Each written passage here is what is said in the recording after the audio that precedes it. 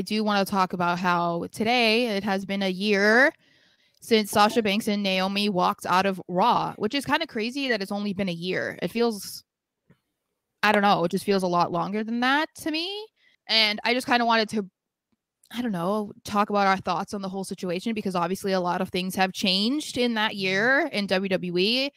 And my first thought is, or my first question, how do you think the women's division, the women's tag division has looked in the year since they left? How do you think it's evolved in the year, good, bad, or indifferent?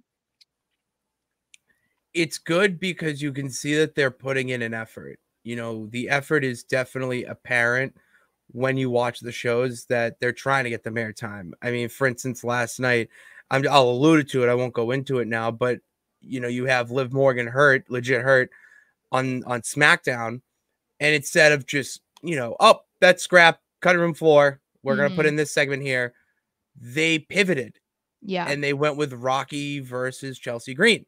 Mm-hmm. Sticking with the story, but going in the right direction. And that's something to me that if you don't have a moment like this with Sasha or Mercedes Moné and Trinity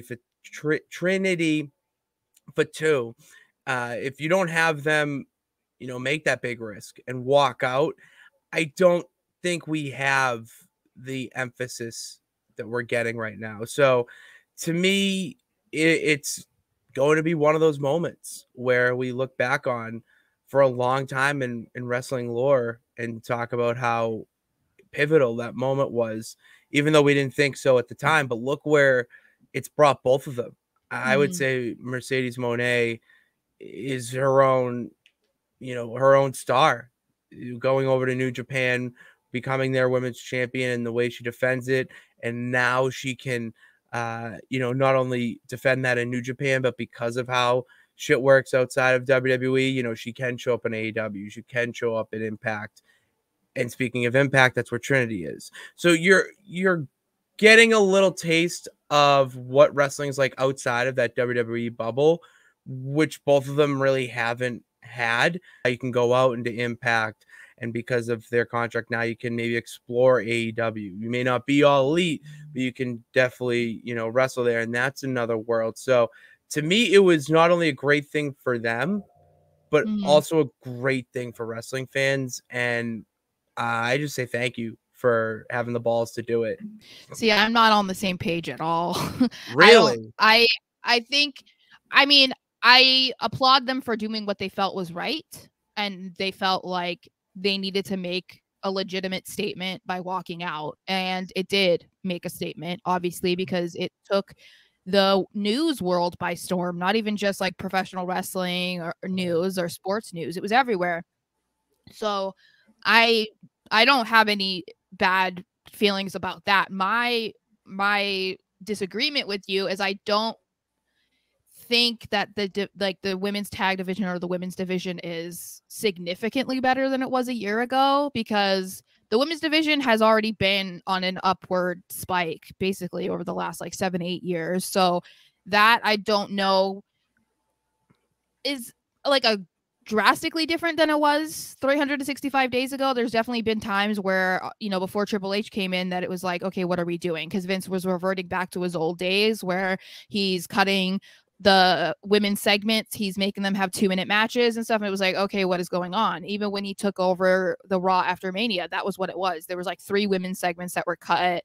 The matches were so short.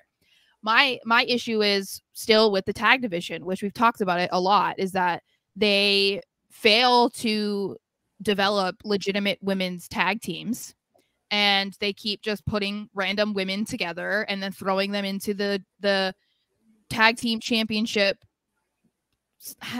just the division, I guess.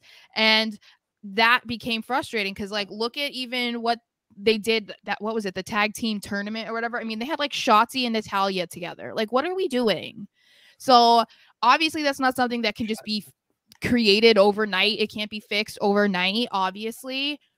But I do think that there's quite a way to go before I can sit here and say like, no, the women's tag division has definitely come a long way since Sasha and Naomi walked out. I think that we're getting there, certainly. Yeah, that's kind of where my mind is, that it's being addressed.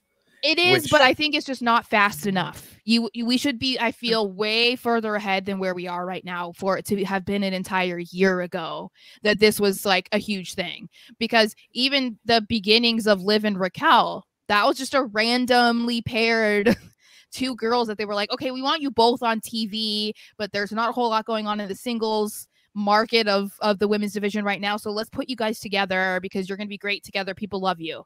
It's like, okay, like they become more legitimate over time, but I would love to see more Kaden Carters and Katana Chances. Like, I want to see these organic women's tag teams that stay together and aren't broken up just because we're like, oh, well, I think that they should be single stars. Like what, I mentioned it on here.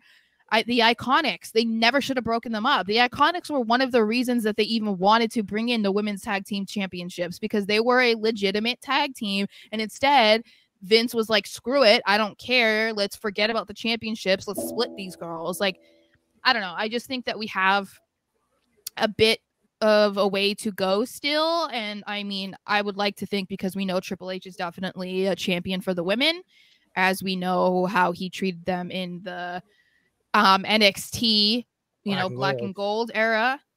So I'd like to believe that we can get on a better page in the women's the women's tag division.